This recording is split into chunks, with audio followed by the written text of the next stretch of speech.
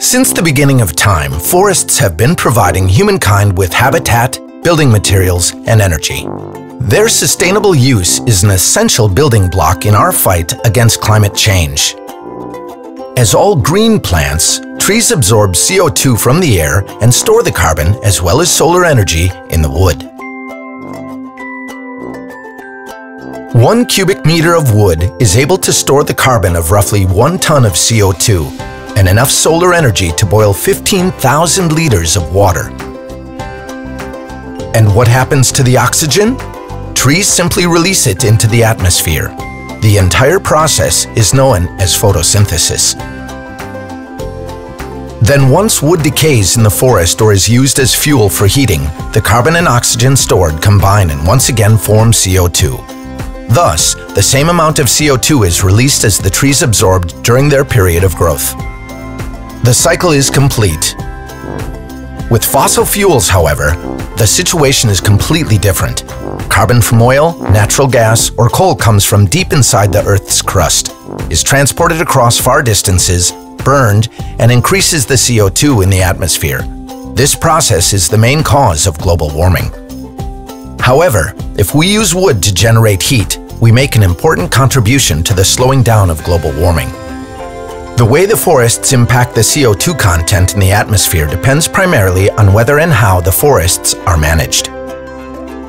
When taking a look at a forest that is not managed, we see 3 phases of development. Regeneration, for example, after a forest fire is the phase in which young new trees are germinated that will later on, during their growth phase, store large volumes of CO2.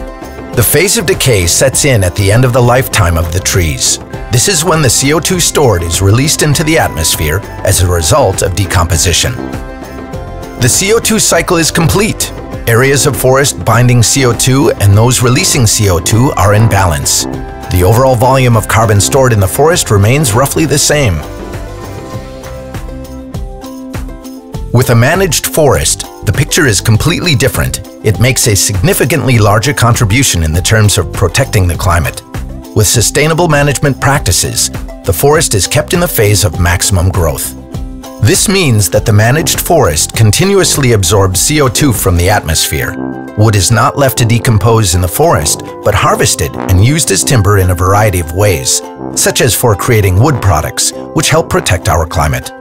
Timber for construction, wood flooring, or wood furniture can replace other products that are produced using large amounts of energy and therefore emitting large volumes of CO2. The advantage? Carbon in wood products remains stored, as in the case of building and construction timber for several decades. And waste products from harvesting and processing trees, such as wood for heating, wood chips, pellets, and scrap wood, replace fossil fuels and thus their CO2 emissions. The CO2 savings are significant, as is made very clear in the example of a modern wooden house. Construction of this wooden house generates enough byproducts to heat the house for 70 years. If 40 cubic meters of wood are used in construction, burning the byproducts generated will save 100 tons of CO2 compared to oil. Another 40 tons of CO2 are stored in the wooden structure. In this way, the wooden house will save more than 140 tons of CO2 from being released into the atmosphere. This amount roughly equals 50 years of driving a car. Did you know? At the end of its life cycle, the wood products used to build the house can also be used as fuel.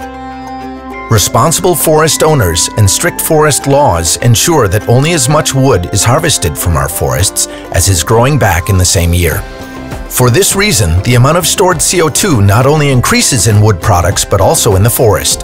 Since 1980, the stock of wood in the forest in Austria has grown by roughly 40%. Thus, heating and building with wood from sustainably managed forests is one of the most effective means of climate protection. Good heat grows back. This information has been provided by the Austrian Biomass Association, supported by Austrian federal and state governments and the European Union.